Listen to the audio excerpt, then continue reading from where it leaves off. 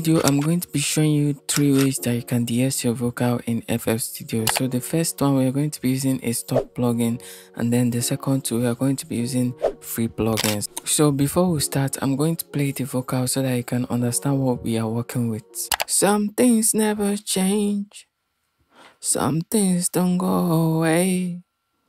I wish I believed you, I wish I could have seen you. So the S in this vocal is very prominent, especially around here. I wish I could have seen you. So FL Studio does not have a de-esser plugin, a dedicated de-esser plugin. So to de-ess your vocals, you need to use a plugin called Maximus. So in order to use this plugin, all you have to do is click on the preset, right click on the preset, and then select De-esser narrow band. So after that, all you have to do is click on the monitor and then play the vocal. I wish I could have seen you. Something. So you have to find the place where the S is very prominent. So we are going to play the vocal now. I wish I could have seen you. Some things never change. So in this case, it's around 10k, 9 to 10k. So all you have to do is move this band here. Stretch it to wherever the S and the short sounds is very prominent.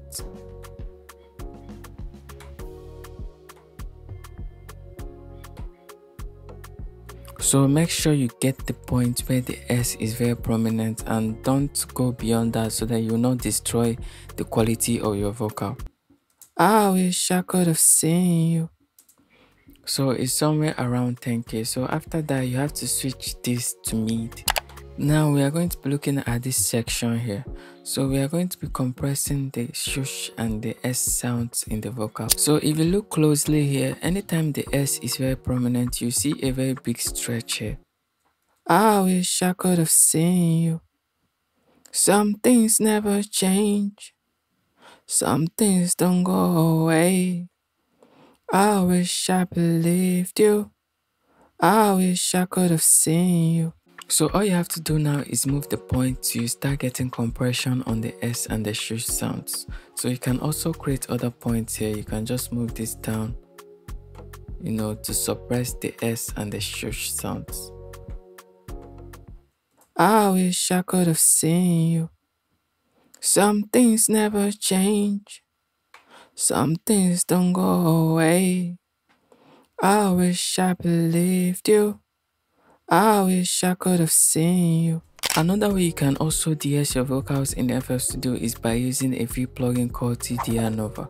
So all you have to do is also right click on the preset and then select De-ess split band. Now unlike the other plugin, this one is a little bit simpler. So all you have to do is click on in, so that you have a visual on what you're working with. So just click on play. Some things never change, some things don't go away. So all you have to do is listen to the vocal and then move this band to a place where the S and the shush sounds are very prominent. So I'm going to be doing that now. Some things never change, some things don't go away. I wish I believed you, I wish I could have seen. So as you can see, it's around here. So all you have to do now is move the threshold to any point you want. So you can have it all the way down here, and you can have it you can just have a little bit of reduction there, and you can also move the gain. You can move it down or up.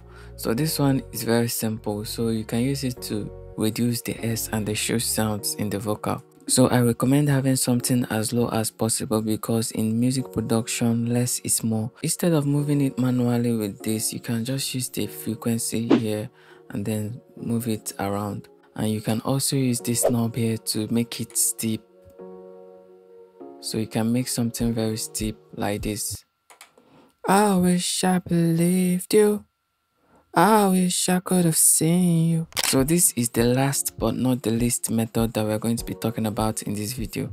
So we're going to be using a plugin called T-de-esser by techavation from techavation. So it has a very big knob here, and then you have the intensity, you have the sharpness, and you can switch to high, the low high, the mid high, and so on and so forth. So I hope you got value from this video. Make sure to like, comment, and subscribe, and I'll see you in the next video.